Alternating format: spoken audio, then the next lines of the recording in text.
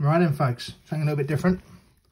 I'm going to be painting one of these awesome Eureka minis, Soviet in NBC suit. We're actually going to be painting this chappy here with the RPG. It's base coated in black, but that's why it's a little bit hard to see. I missed a bit there, but it's fine. So it's primed in black. What I've done with these guys is I've picked a couple at a time, painted a couple at a time. So there's a couple of each with different coloured NBC suits, because there's a huge variety, a range of NBC suits out there. Oh, there was in the 80s, but the police still are now. So what I'm going to use for base on this one is some Citadel Strachan green. I'm going to slam it all over the miniature, not being too careful. Yeah, so that's what we're going to do. I've added mixing balls to all my paints as well recently, which is handy.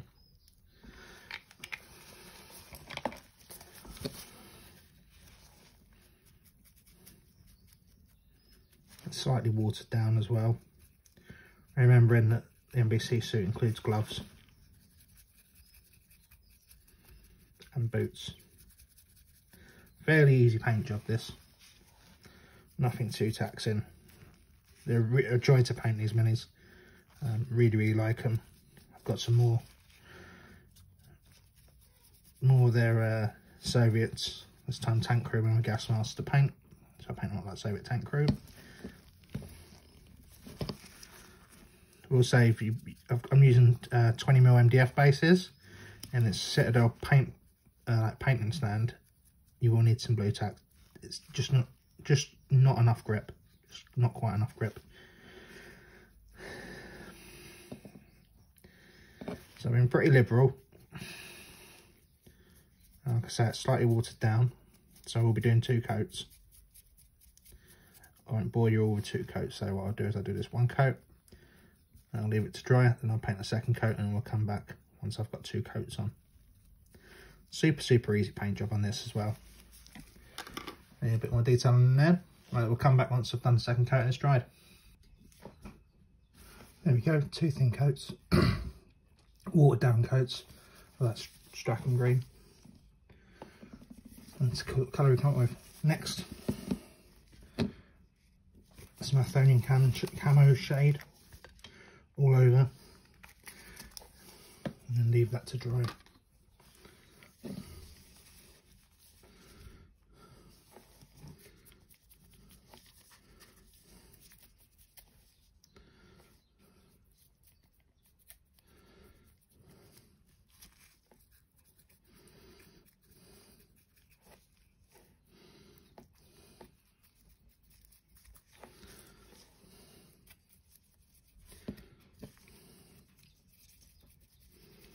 Got a bit ham with it, but then I can just use a brush to take any excess back off.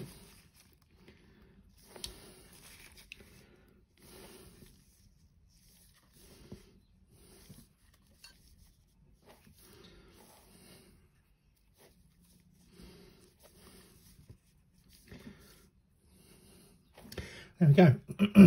That's the basis for the green really there, other than a slight dry brush towards the end. That's the NBC suit done.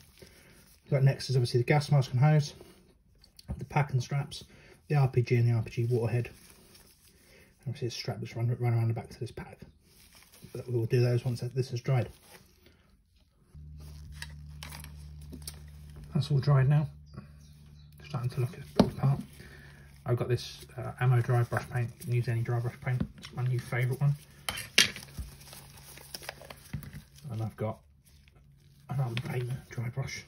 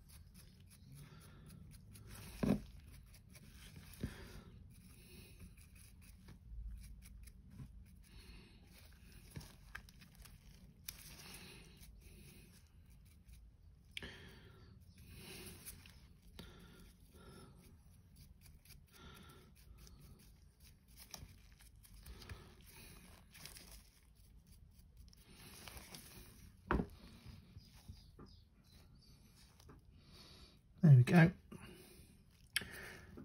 Next up is a gas mask.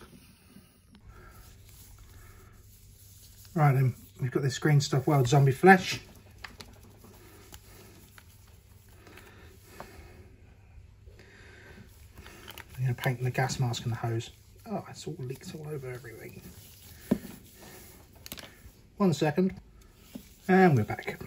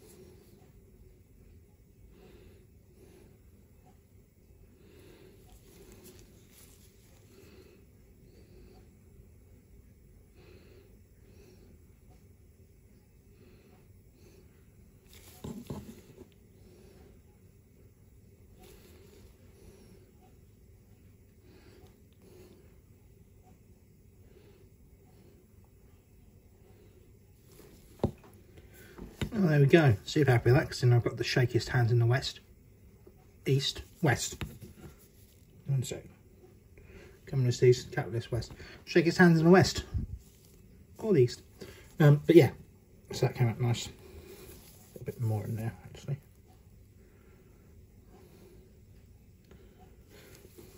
Good thing with this colour scheme, I probably won't need to go over that again. Maybe in a couple of places, probably not. I've got a little bit of bleed out though. So I'm going to do with a wet brush.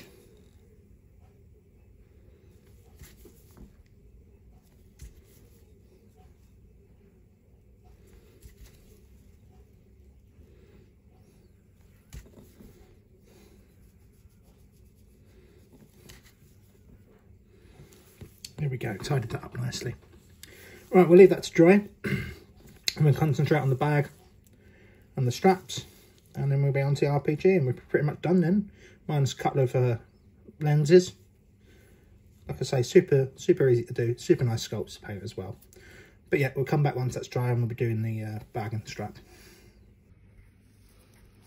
Okay, for the bag and the straps, we're going to rerun with this Scale 75 walnut colour. SC29.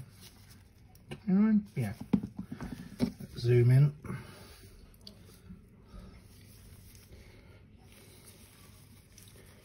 Start up by the RPG. Sorry, let me just move the camera. There we go.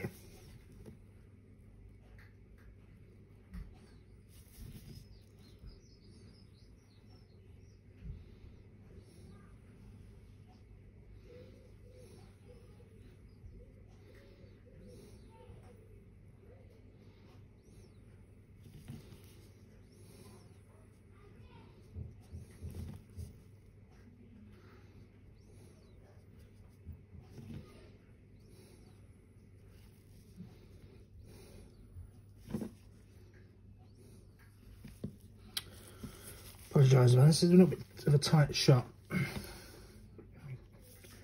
Zoom out a tiny amount. I can't get close enough to see what I'm doing, and the camera is too far away otherwise. I've not learned how to paint for a camera lens. Well, it's an iPhone, so.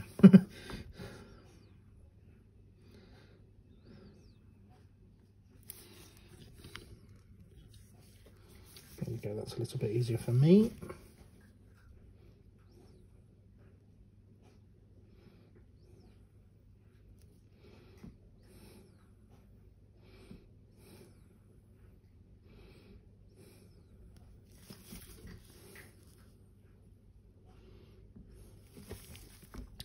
just have a look at that 1 second. Hey. All things considering, they came out pretty well.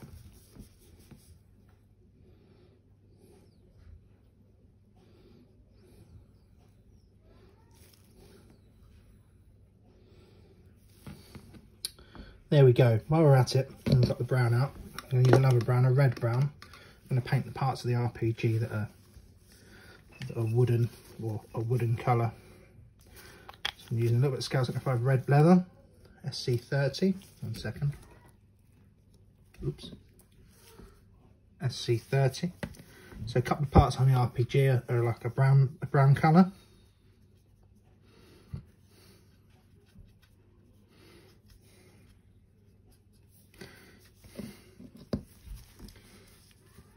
This section here is brown,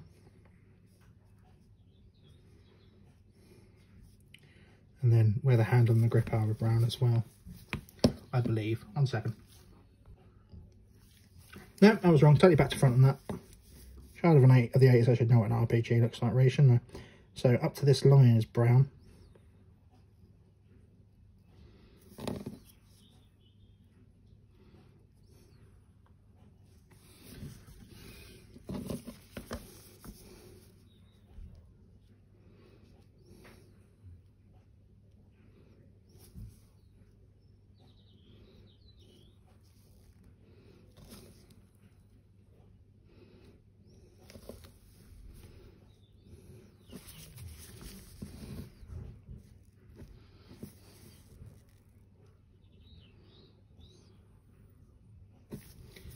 A little brown as well.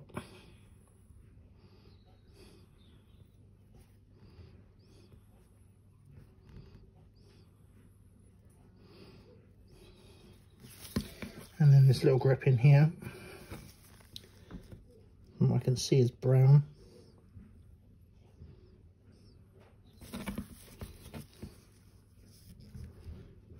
Trying to get the back of that, that's a task.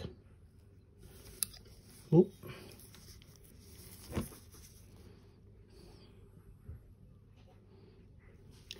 There we go, we're going to call that good. So there. The rest of the RPG is black, so I'll paint that. Don't really need to see me painting black, so I'll paint that off camera. I'll come back in a second. Right then, we're back. So what I've done is gosh, the light's poor. 2 seconds. Sorry about the wobbly camera. There we go. So I painted the RPG warhead in black. Just used army paint and matte black. Painted the shaft of the RPG warhead in this German field grey by Vallejo. And I also used the black on the RPG on the parts that are meant to be black. So we're at the finishing gates almost now. Got a couple of things to do. I've got to get some gunmetal on that buckle. There's only one buckle that you can see. Some gunmetal around the eye sockets. Focus. There we go. Some gunmetal around the eye sockets, and then a couple of little drops of black in there as lenses. Before that though, all the brown stuff and the gas mask needs to be washed in a brown wash, like on flesh shade. So I'll do that now. I'll come back when that's done. Do the last few details. Just did those bits off camera. Lenses in. Yeah. Buckle done. Blacked out the base as well, ready for basing. So what I've been basing these guys with has been a combination of things. It says Javis Scenery on this box. It's from the Javis range. If I can find it, I'll put a link below. It's really, really good. I love it. Awesome for this. And I've been using some army paint and Wasteland Tufts as well. So what I've been doing, I'm getting my large flat brush and some scenic glue.